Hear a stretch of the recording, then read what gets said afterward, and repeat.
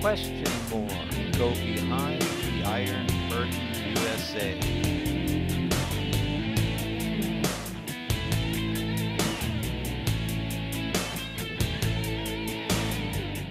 Well, what about the Libertarian Party? Can you tell us a little bit about what it stands for?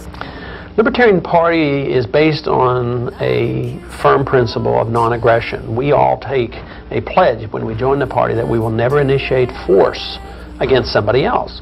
And that is, a pretty simple principle that everybody should endorse. It's a principle of what makes civilization. That is, you respect other people's life, and you respect other people's property. Thou shalt not steal, and thou shalt not murder. It's that simple, and most everybody agrees to that. And the next question ought to be is, well, why should you be different than Republicans and Democrats if they tend to agree with that same principle? Well, we believe it's such an important moral principle that if we can't take somebody else's property and we can't hurt anybody or we can't intimidate anybody or threaten to use force, we don't think the government can either.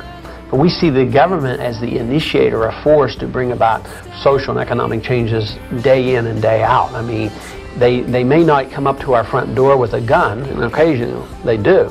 But we know if we don't deliver our money and our records and do obediently what the government wants in order to give up our portion of our income through the Internal Revenue Service, the gun will be quickly at our door and we will be in prison. So it's the threat and the intimidation, and therefore they're transferring wealth, something that we can't do as individuals.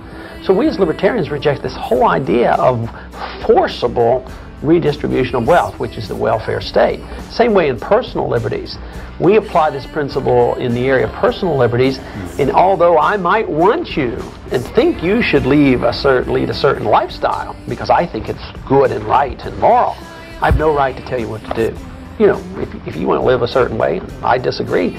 That's tough. You know, that's your choosing. That's the individual's choice, as long as you don't hurt somebody else.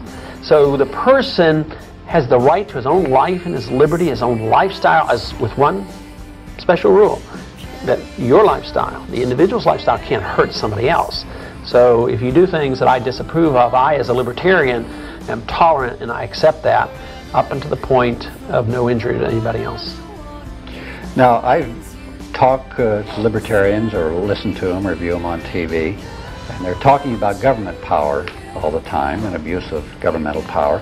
But I also see some libertarians, not a whole lot of them, but a lot of them also talk about corporate power as well. In other words, they're talking about power in general. There seem to be two types of libertarians. Well, I think we have one type of libertarian because we all accept the same principle. I think it's more easily found that you have several types of Republicans and several types of Democrats because they're interventionists and they can intervene any way they want. But I think libertarians are pretty consistent in certainly condemning the power of government. I haven't heard a libertarian saying that we need more government or they're not a libertarian. But on the corporate power, I think where the confusion might come is corporate size, if it's gained by serving the consumer, is not necessarily evil. So if you have 90% of the car industry, for some miraculous reason or for some unknown reason, there's no imports. If you have 90% of it, that doesn't bother me as a libertarian if you have the best car at the best price and the consumers are very happy. Now, if you have 90% or 100% of a utility company and you're gouging the customers and the customers have no place else to go, we detest the corporate size. We detest corporate power when it's gained through government power, government coercion, if it's a contract. The military-industrial complex is a pretty good example of how large industries benefit by big government. Of course, in banking, big banks benefit by this monetary system because they're sort of in collusion with the Federal Reserve System, so we detest that. We detest bigness, and we detest corporate power when it's gained through privilege from government. If corporations are large, and there's always free entry in a free market, if they're large because they serve the consumer, we don't worry too much about that because we know the consumer is benefiting. If they get to the point, if they had 100% of an industry, which is not possible in a free market, but let's say, just for instance, if they had 100% and then they started to gouge the people, there would immediately be competition. the people, you know, there always has to be free entry and free competition.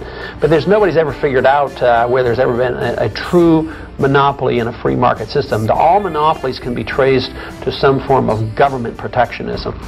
Well, of course, now we talk about government and corporations, but as you've said, up at the top, they're all the same people.